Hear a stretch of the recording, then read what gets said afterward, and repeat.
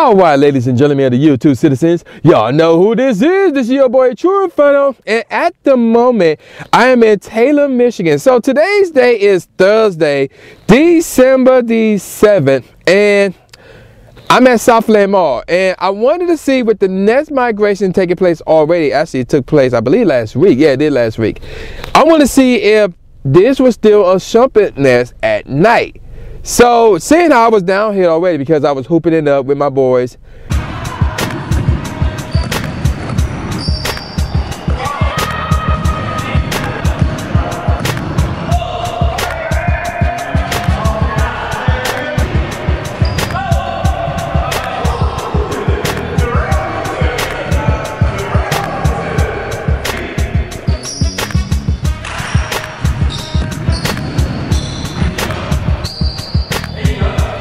In the Taylor area, I figured, why not come down here and see Afterward? And here you go. We got 2 Shuppets right here. Now, I already caught like a grand total of, I think, 4 prior to me recording. And this is not a shiny. And there's some news. Again, more news. But before I get to that, let me break down the scenario for you guys real quick as I catch the Shuppet. The rest of Gen 3, or the 50 to 51 Pokemon that they said they were going to release, it haven't happened yet. It may either happen Friday, aka tomorrow, or Saturday, the day this video will drop. But more news just broke out in the form of a developer insight post as my phone is going off. Now let me check this Shuppet and then we'll catch this other one. I'm not gonna stay here for long because there's another spot that I want to go to, and this one is not in Taylor. It's in, I guess this is Dearborn Heights, this place where I'm going to check out. So I'm going to catch this Shuppet. I'm going to drive around, probably find 3 or 4 more, and then I'm going to head to the other spot. So yeah, stay tuned, y'all. Now look over there, folks, man. We got 2 Shuppets right there. I said I wanted 2 more, and here they go. So we're going to check, can we check one of them? Okay, this one is not a shiny, 127 CP. Bam, great throw. That's what's up.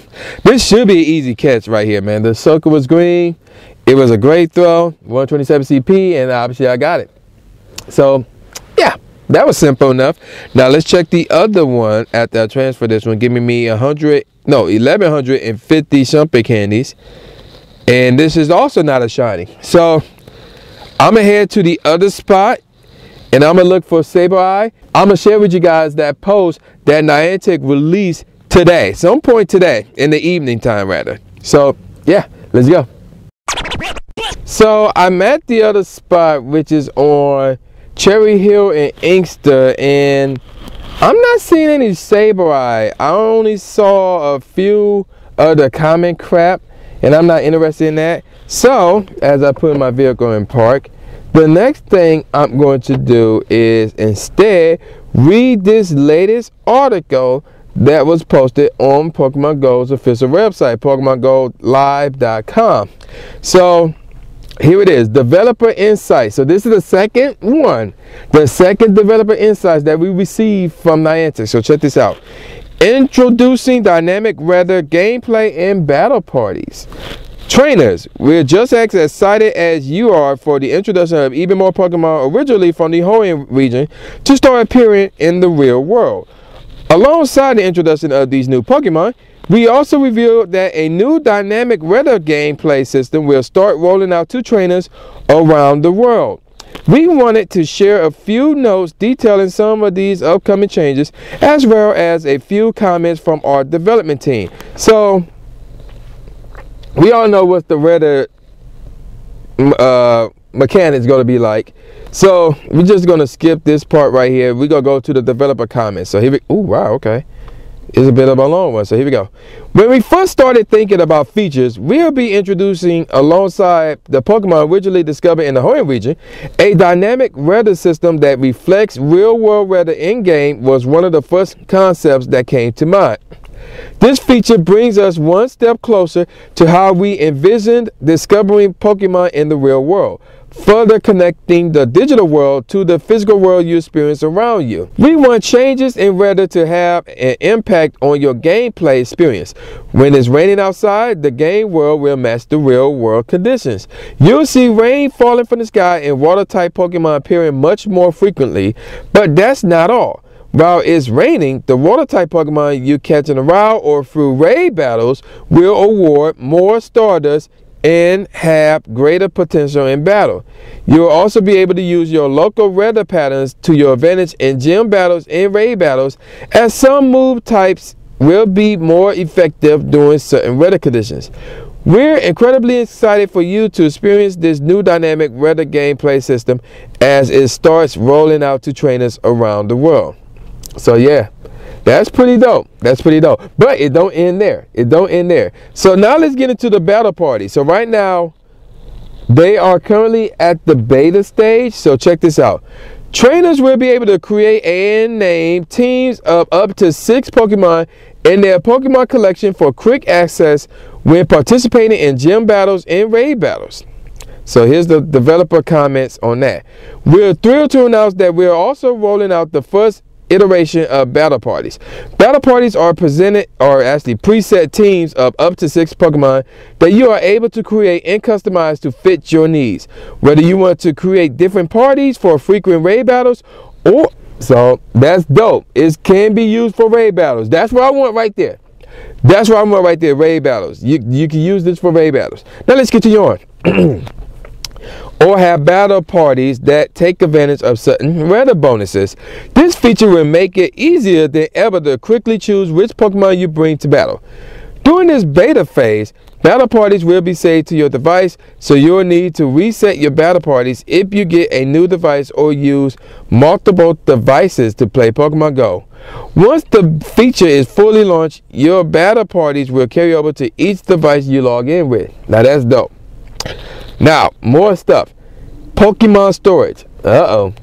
Trainers will be able to increase the maximum number of Pokemon they can collect in their Pokemon storage from 1,000 to 1,500 by purchasing Pokemon storage and upgrade in the in-game shop. So, here's the developer comments. We heard your feedback loud and clear. With the additional Pokemon originally discovered in the Hoenn region, the need for more Pokemon storage is greater than ever. You will now be able to store up to 1,500 Pokemon. We have also increased the minimum Pokemon storage size by 50.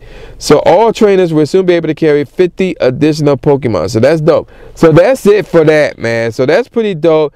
Again, the developers leaving comments, they're sharing it with us what their mindsets was or is when it comes to these new features or upcoming features or things of that nature. So that's pretty cool. That's pretty cool.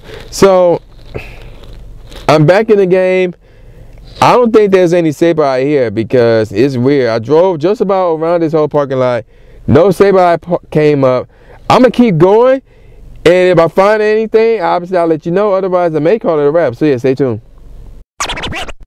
So that's going to do it for today's episode of Pokemon Go.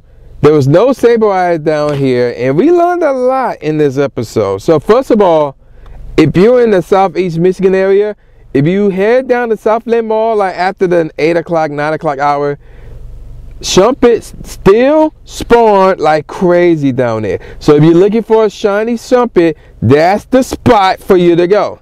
Now as far as where I'm at right now, which is Garden City, I think this is Garden City, which is Cherry Hill and Inkster, do not come here because I did not see one Sableye while I was down here. So no. Don't come down here. We also learned about the mindset of the developers when it came to the weather system that's coming up, the raid parties that's coming up, and well, the beta that's going on right now, and also more Pokemon storage. So yeah, this is all fascinating news. Again, like the next 50 or so Gen 3 Pokemon are not in the game yet. They haven't been announced, they haven't been released. And remember, today is Thursday, December the 7th. They could be released either tomorrow or Saturday, which would be the day I drop this video. So, yeah, you know, follow Niantic, follow Pokemon Go app on Twitter, and, you know, keep it locked, man, because Gen 3, the hype is crazy though. Everybody cannot wait for Gen 3, myself included. So with all that out the way, man, y'all know who this is. This your boy, the new Jay Gatsby, aka the new Stephen A. Smith, saying peace out, y'all, and I'll see y'all next time. Ho! Oh!